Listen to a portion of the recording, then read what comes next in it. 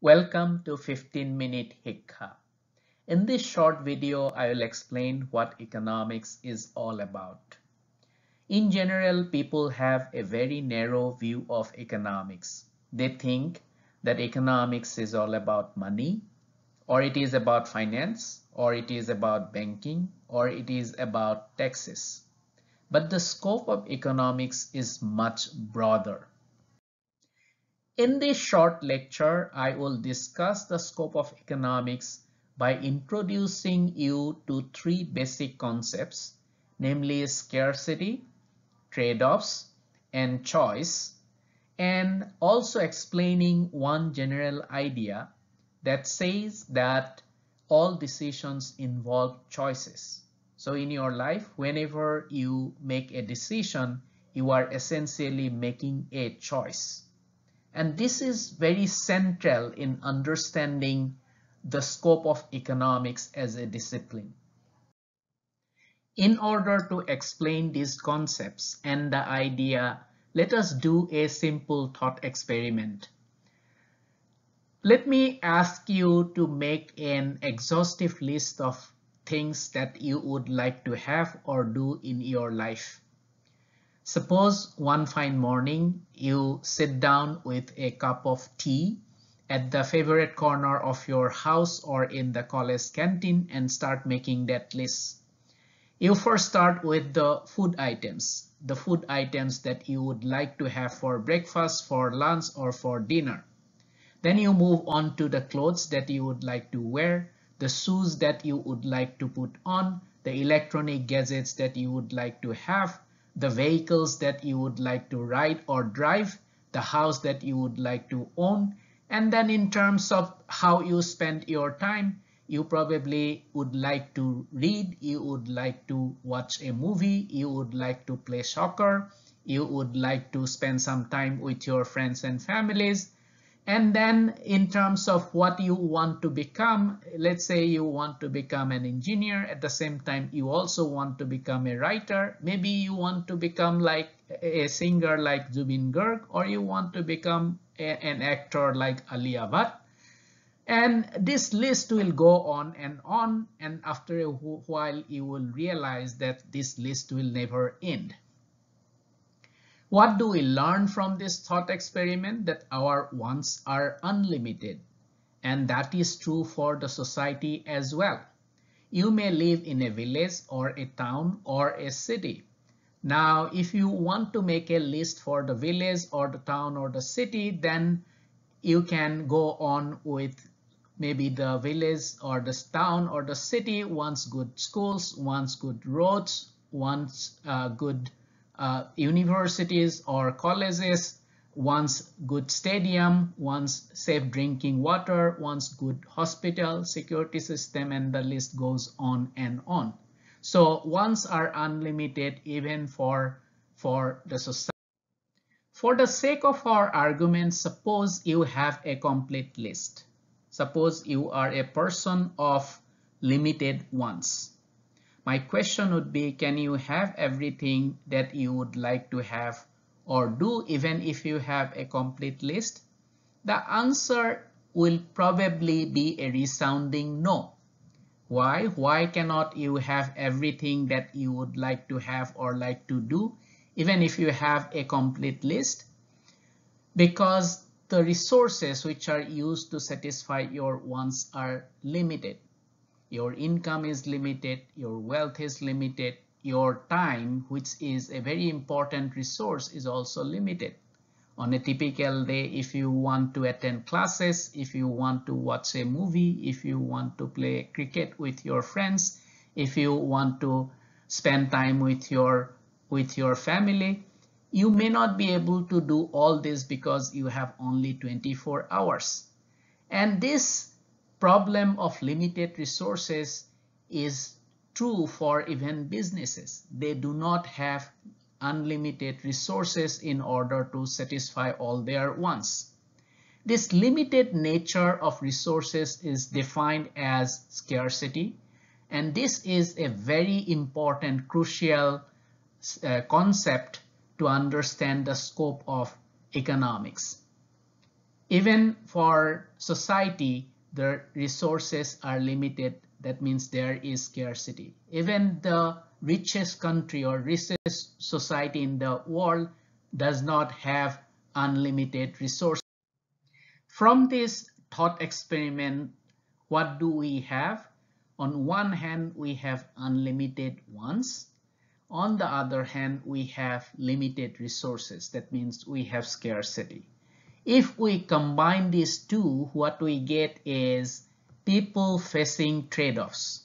So trade-offs is the second concept that I would like to introduce here. What is trade-offs? These are alternatives. If people want to have one thing, they may not be able to have the other thing that they want to have because resources are limited, because there is scarcity. When people face trade-offs, that means when people face alternatives, then people have to make choices. And choice or choices is the third basic concept that I would like to introduce. And these three concepts, scarcity, trade-offs, and choices, are fundamental to understanding the scope and range of economics as a discipline. With these basic concepts, we are now ready to give a formal definition of economics. Economics is the study of how economic agents make choices in the face of scarcity and how those choices affect society. So here, let me first explain who the economic agents are. Any individual or any group who make choices are economic agents. We make a lot of choices in our day-to-day life. In that sense, we all are economic agents. Similarly, groups like a family, a school, a college, a university, a farm, a business, a government, these are not single individuals, but these are a collection of individuals. They collectively make certain choices, and therefore they are also economic agents. Now let me discuss a few examples of the kind of choices that we make and which come under the purview of economics. First, at the individual level, when you choose between studying for next 2 hours or watching a movie with your best friend, that is a choice. That is an economic decision, and you are the economic agent. And this choice would be a topic of study for economics. Not only we are interested in how you made that choice, but also the effect of your choice.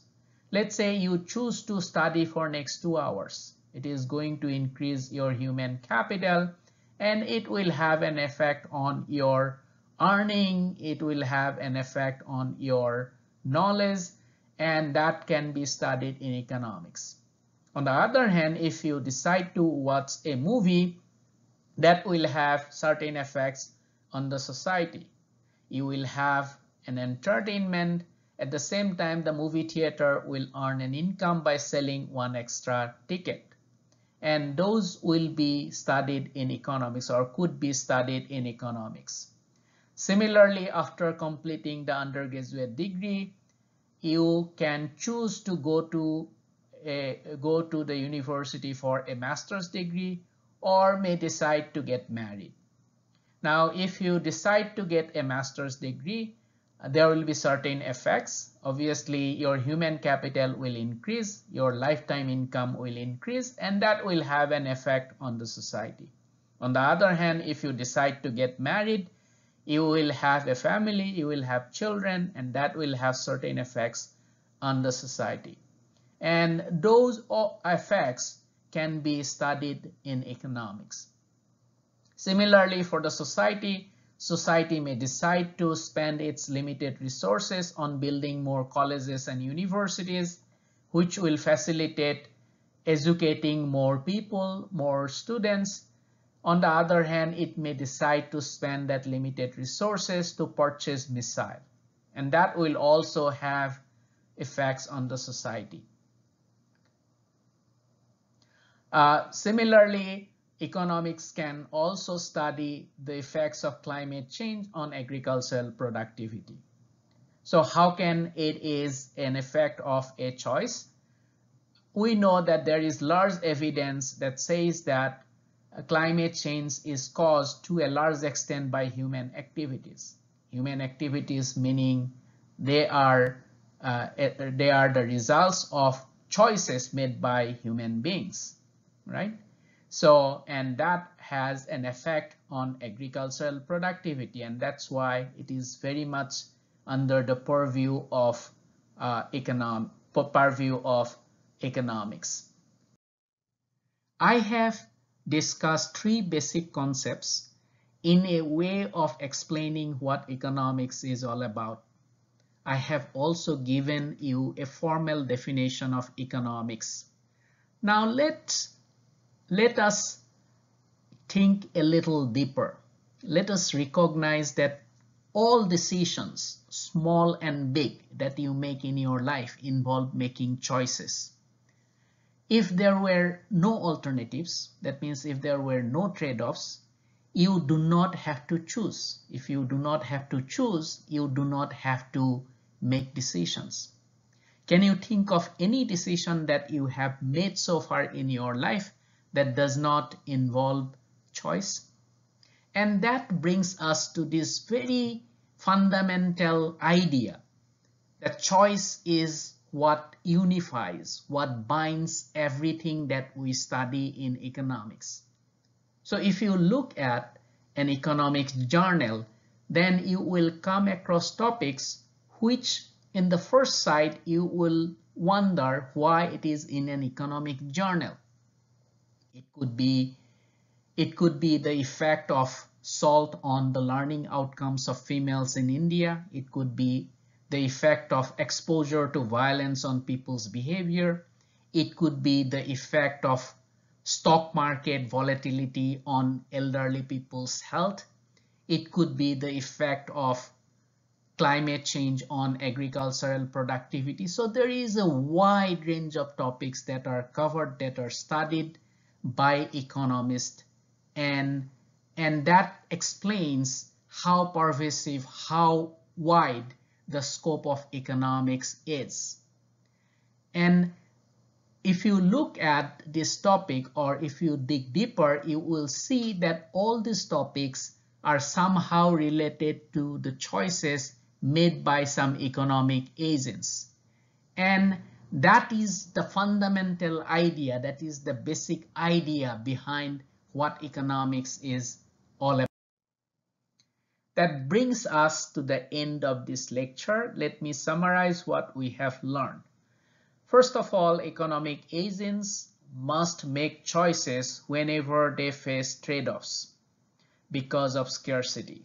So the words which are highlighted in red, these are the basic concepts that I have introduced in this lecture, and they are very important to understand the scope of economics.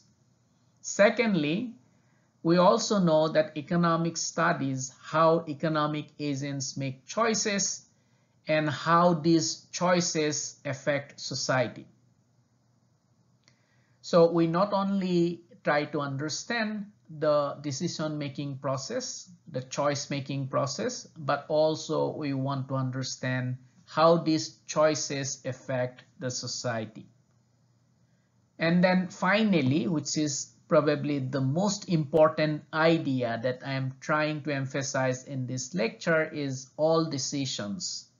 And those decisions need not be economic looking, right? Which is generally understood. All decisions involve choices. And why this is an important idea? Because if you recognize that, if you understand that all decisions involve choices, then you also realize how broad is the scope of economics. It is much broader than what is generally thought to be. Thank you for watching.